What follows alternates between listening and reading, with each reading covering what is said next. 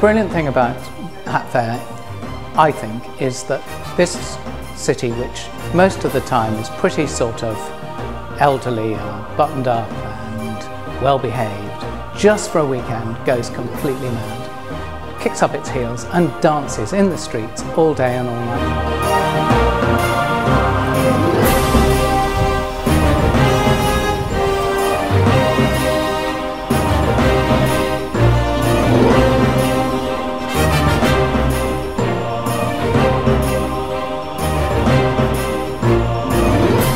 Denis is from France and he has arrived in Winchester last night, and this is day one of him building his installation in readiness for Friday when HatFair is launched.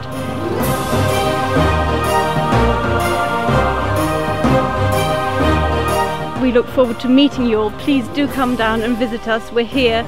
We'd love to talk and chat to you, and do come and see the sculpture when it's ready.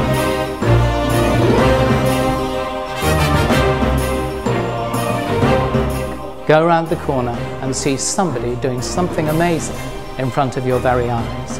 And as long as you give them a quid in the hat, that's all you have to do.